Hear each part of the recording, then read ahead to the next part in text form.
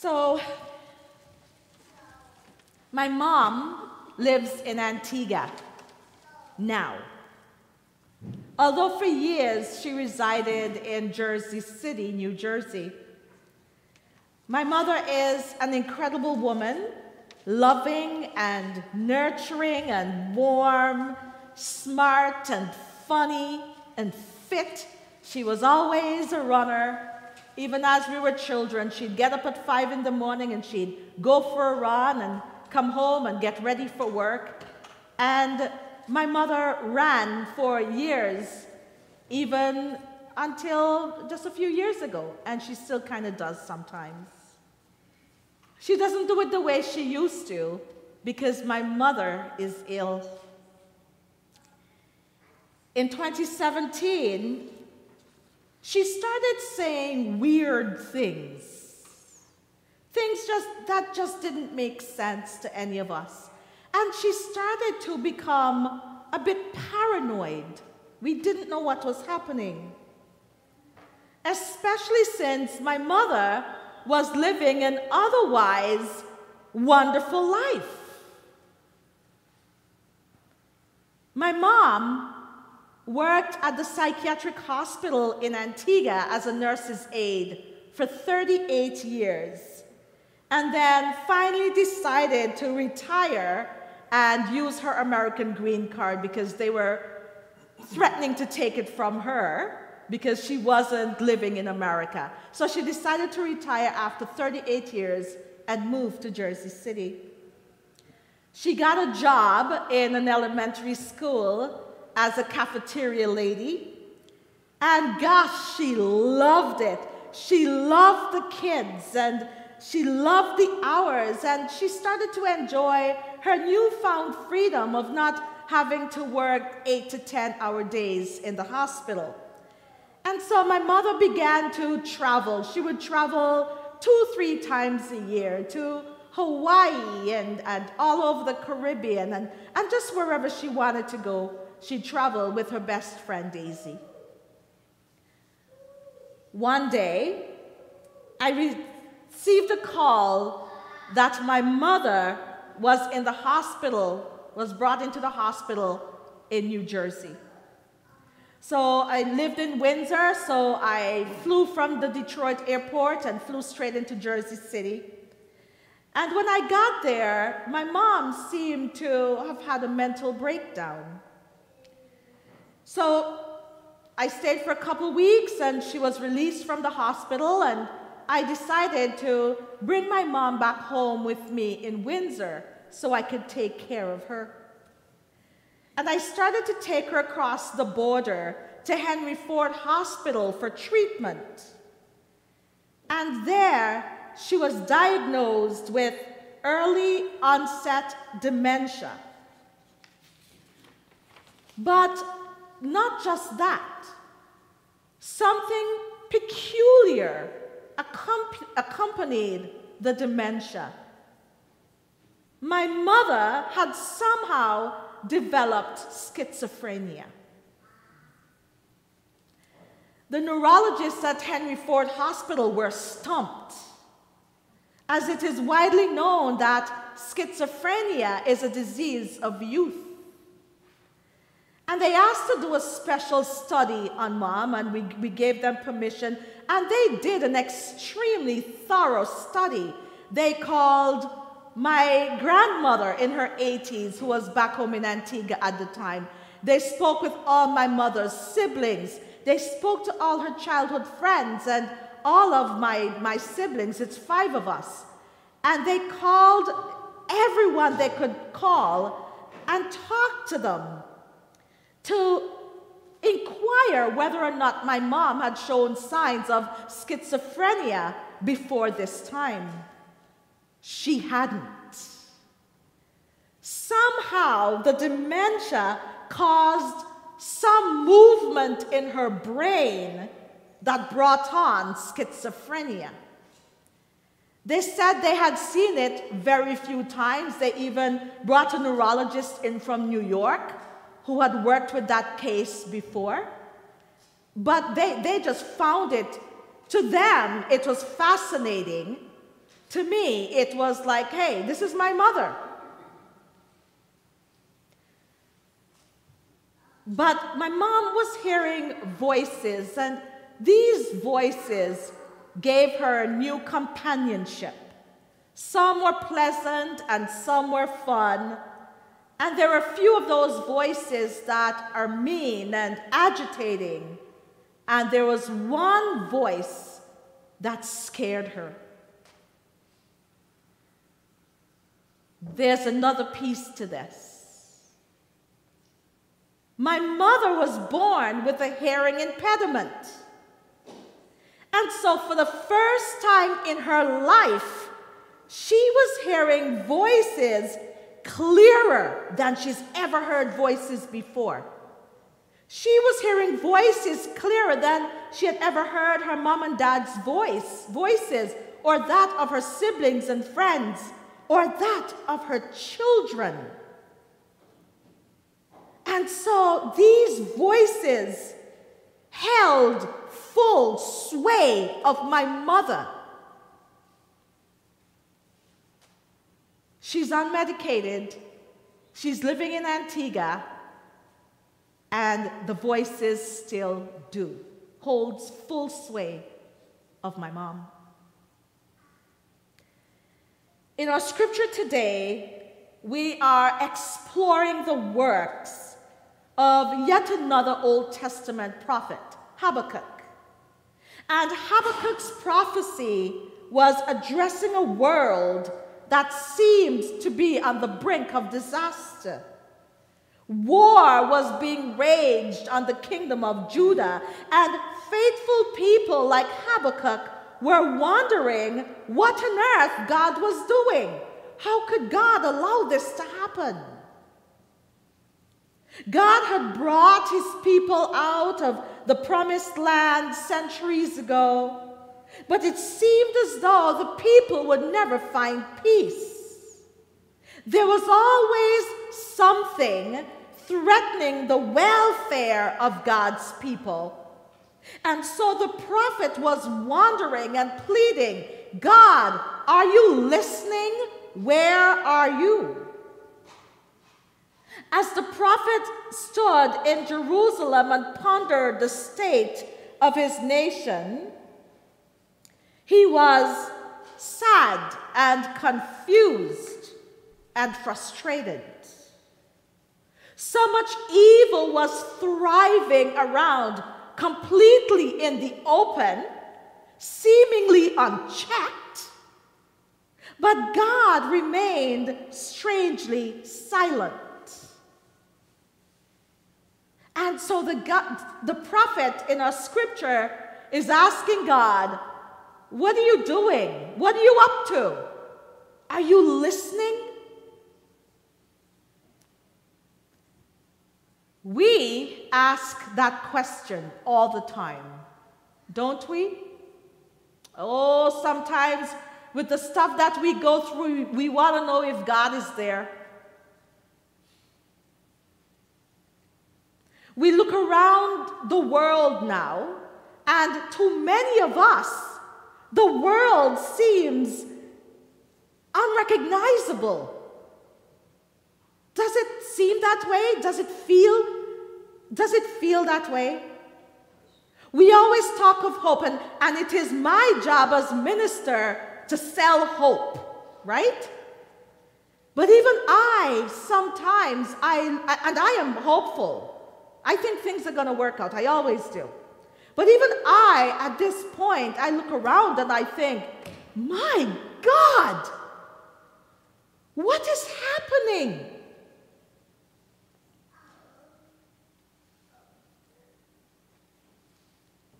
I am here to assure you that even now, when we wonder what is happening, even now, when we ask whether or not God is present, God is listening. God is present in the world. God is still at work in our lives and in the world. God responds to Habakkuk's concern with such confidence and flair. God said, look at the nations and watch, and be utterly amazed, for I am doing something in your day that you would not believe, even if I told you. I am listening. The prophet is doubting the Spirit's presence the way we often do. We often assume that the Spirit is unaware or isn't listening because there is no visual response or tangible or obvious response from God. When we pray, we don't see some magic happen and what we pray for appear before our eyes. It doesn't work that way. But that's how it works for us. We hold God to the same standards as we do ourselves. We hold God to the same communication standards that we do ourselves. But our communication is so skewed. There's an American educator, Stephen Convey. He makes a powerful statement in this regard of how we communicate with each other. He says, the biggest communication problem is that we do not listen to understand. We listen to reply. Our biggest communication problem is that we do not listen to understand. We listen to reply. Isn't this true? Yeah. Especially if we're in an argument, right? Oh, we keep our mouths shut, but we can't wait until the person's done talking so we could respond. Amen to that. And we didn't listen to a word they said. We listened to one thing they said. We want to rebut it. So we don't listen to anything else. And man, as soon as they're done, we chime in. It's especially so with our spouses or partners, isn't it? Yeah, guilty.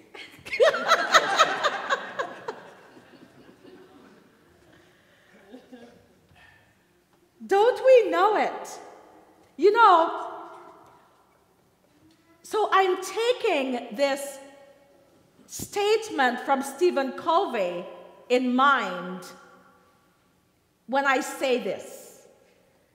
When we pray to the Holy One, we don't necessarily receive a reply like we would if we were talking with someone.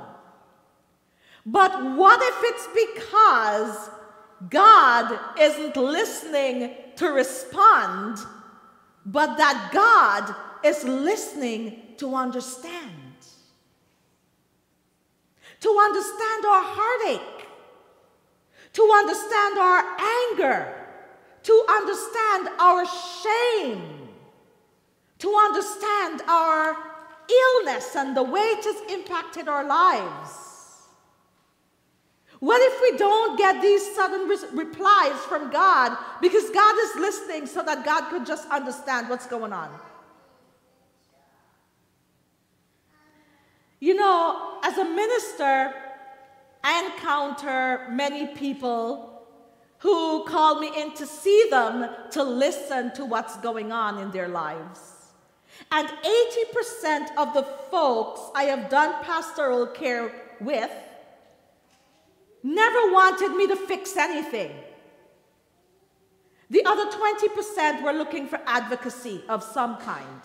But 80% didn't want me to fix anything. They just wanted me to listen to understand what they're going through and say a little prayer after. The only reply the folks require when I look after them in pastoral care. The only reply they want is a yes or no or oh dear. Just to make sure I'm listening to them, to make sure that I'm present, and to make sure that I genuinely care and I'm engaged in what they have to say. 40% of my ministry is listening. You know, when I started my studies, the first year was pastoral care year. And as part of my studies, they stressed the importance of intentional listening. But honestly, I had already learned how to do intentional listening the hard way. When I started out in ministry, well, when I was in discernment for ministry, Reverend Paul took me around to visit the shut-ins, and then I took over doing pastoral care for the folks at Trinity. And I would visit our shut-ins, and I could never forget one of our saints named Mary Lou Rowe, who resided in Marion Villa. Mary Lou had suffered a stroke and had much difficulty speaking. But she enjoyed it when I came, and she wanted to say so much. She was so excited. She wanted to share stories of her family and her great-grandkids. But I often strained to understand Mary Lou, and sometimes I would ask her to repeat herself. But then she would become so frustrated that she had to repeat herself. She had had a stroke. And so sometimes the visit would go sideways. I'm not going to lie. Sometimes the visits would just, I could feel it because she gets frustrated. And then I become, flustered, and I feel mad at myself that I had to ask her to repeat herself. Oh my goodness, it was painful. So I decided to start to listen to Mary Lou differently, so that she would never, ever have to repeat herself to me ever again. And so I started to listen to Mary Lou intentionally, using my ears and my eyes and my mind and my heart. I used everything to listen to her. And I was often exhausted when I left there. But it was 100% worth it, because our visits became more enjoyable as time went on. As I stand here today as a minister, I can tell you, and I tell everyone, it is Mary Lou Rowe who taught me how to listen.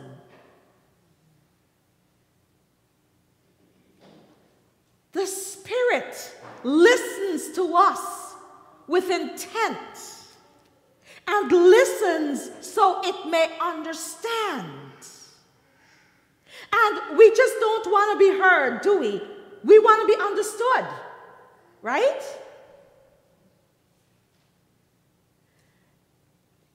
I think of our current political climate. My gosh. We're not doing a good job listening to each other, are we? We have our own perspective, and we cling to our platforms, and the people on the other side of our platforms feel misunderstood, feel as though we're not understanding them, and we feel as though they're not understanding us. Extremism is bred from this, and we can see it.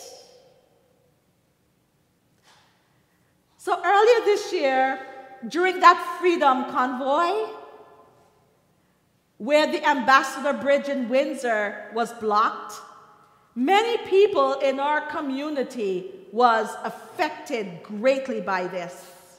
Just down the street from our church and some of our parishioners, there is a seniors building, residence, and many of them walk to the grocery store for exercise, sometimes twice a week.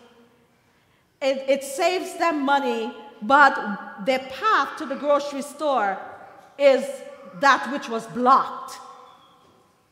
So many of them had to try to get a ride. I was recruiting drivers from the congregation to go to the building to get names, and so we could take them to the grocery store, go all the way around because of the blockade.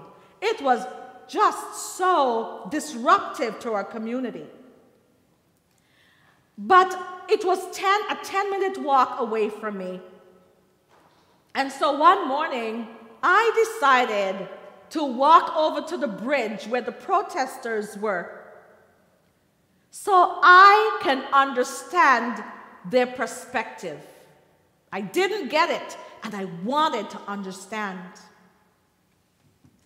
The group was thrilled to talk with me and to help me to understand. They offered me breakfast. We stood around talking, and I listened to them. And it was an interesting conversation, to say the least. But one of the things I noticed immediately was that they were feeding the homeless folks in the area. They were sending each other out, and they were saying, go get your buddies, come. And they were setting up tables and feeding many of the guys I recognized from the mission. I bet we didn't see that on TV, did we? They were doing some good. Some of the protesters in my conversation with them, and this was my takeaway, some were protesting the vaccine mandates and lockdowns. But when I left there, I thought, wow, because my impression was that most of them there were about overthrowing the government. Plain and simple. I disagreed with most of what they had to say, but I listened to understand their perspective, and I was respectful. I was respectful, and I listened, even when I was angry at times. And I'll tell you what I was angry about. I was angry because where we were talking, there were some Canadians, but there were a lot of Americans. I was angry because there were Republicans from Michigan who had come across our bridge protesting. And I thought that they had no right interfering in Canada's business. They had no right to be there. And so I was angry, let alone their action that's affecting our economy. There were folks in my church who were out of work because of that blockade, and they had just returned to work from COVID. And so I was angry. I thought it was, what's the word? Sedition on the part of our Canadians who were allowing these Michigan people to come over and protest and block our bridge. But even then, I listened and I was respectful. How can we listen to each other even if we disagree? In my mom's world, she has no choice but to listen to the voices with which she disagrees. The ones that come and yell, the ones that tell her unsavory things. She's stuck with them. She has no choice but to listen to them. She doesn't get to turn off those thoughts which are amplifying in her ears when she doesn't agree with their narrative. She responds to them, often in agitation, but she has to live with them, as well as living with the voices who she considers her friends. I spent some time going into her mind and talking to her about her friends. And she's got a best friend there with whom she talks and laughs and shares things. And most of the voices are pleasant, they're good, and they're friendly. And some are mischievous. And one is scary.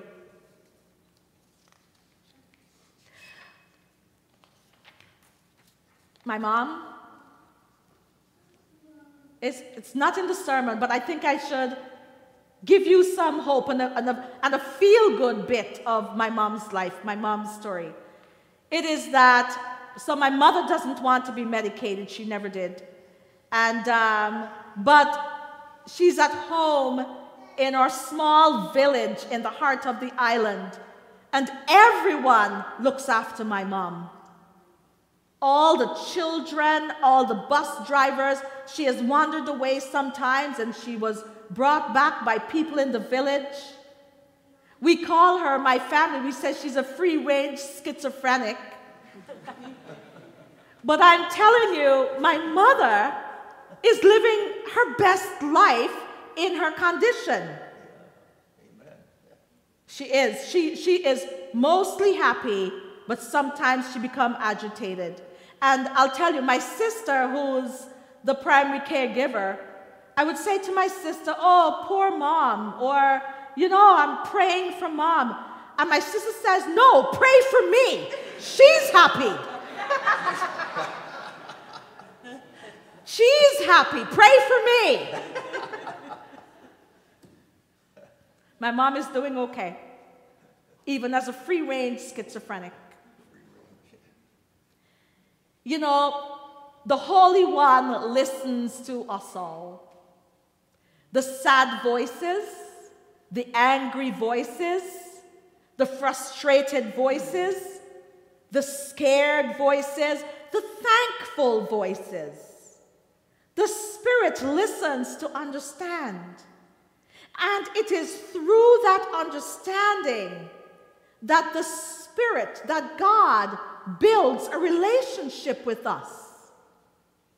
It's through listening to us and understanding the things we come with that enables that relationship to grow and build.